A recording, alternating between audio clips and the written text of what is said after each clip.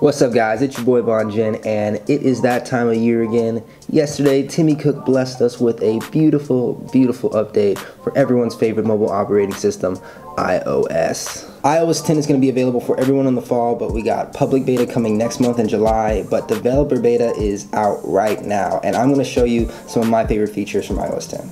So right off the bat in iOS 10, you have Raise to Wake. What this does is it basically senses when you are pulling your phone out of your pocket and it lights up the display for you. You don't have to press any buttons, you don't have to do anything. It uses the accelerometer to let the software know that your phone is being lifted, and it just wakes up for you. The next thing we're going to talk about is the fact that they got rid of the slide to unlock feature. The feature that has been with us since the very first iPhone back in, what, 2007? Anyway, now when you slide it to the right, you get this brand new beautiful notification center complete with all your widgets. You can add more, you can delete widgets, you know, it's just a great time.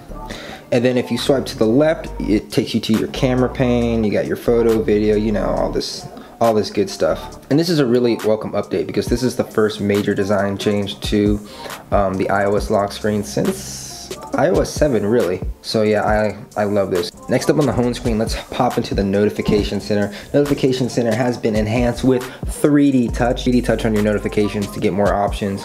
Go into the app, look at content, peek and pop, you know, all the good stuff. But what's really cool in the top right, if you press and hold 3D touch the X, you can clear all your notifications at once. Stellar. Control Center has also been redesigned from the bottom. Just swipe up. I would have liked to have seen a little bit more customization in Control Center, but at least they changed some stuff. Now on these controls you can force touch to get more options like flashlight, high, medium, and low intensity. Now if you swipe to the left on Control Center, you have a dedicated music pane, which is pretty cool. I really like it. Alright, so let's jump into this newly redesigned from the ground up crispy Apple Music app. If you recall, the current Apple Music app is just a little bit of a clusterfuck of just content, and this new one is obviously more streamlined. Huge focus on the content, huge focus on the album artwork. I personally do not prefer this new design, but I do prefer how everything is simple. As the previous Apple Music was like literal eights, like you couldn't find anything. And it looks like here they got rid of the Connect feature, which no one used. More emphasis on the music, of course. They finally got rid of My Music and replaced it with Library. It didn't make sense that they had My Music and For You. So everything's like a lot simpler, everything's tucked away nicely. Anyway, so yeah, this is the new Apple Music app. Now, iMessage, oh my god, iMessage just has a slew of new features. First off, my favorite feature in iMessage is you can turn on read receipts for individual contacts. So, you know, if you don't want your girlfriend to know that you read her message, but you want your friend to know, iOS 10 is the operating system for you. iOS 10 is the operating system for me. Emojis have been made 3 times bigger, which is cool. You got these new text effects.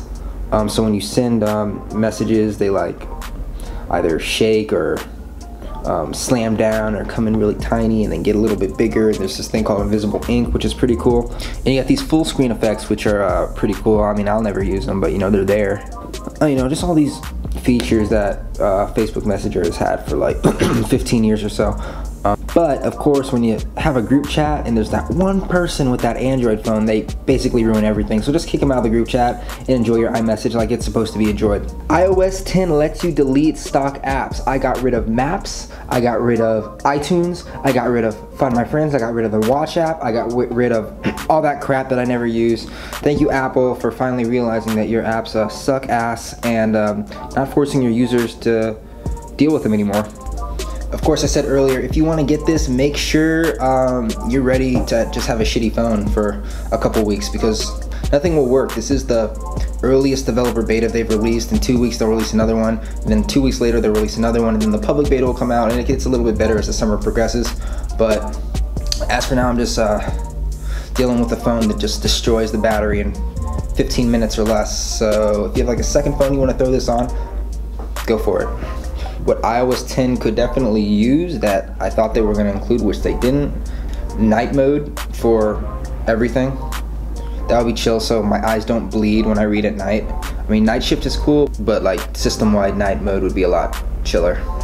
Split screen, and picture-in-picture. Look how big this phone is. This phone could definitely handle split screen and picture-in-picture. Like, those are the things I was really hoping they would add, but you know how Apple just likes to dick you down and not give you what you really want, so, you know. Anyways, guys, thanks for watching my iOS 10 best features review.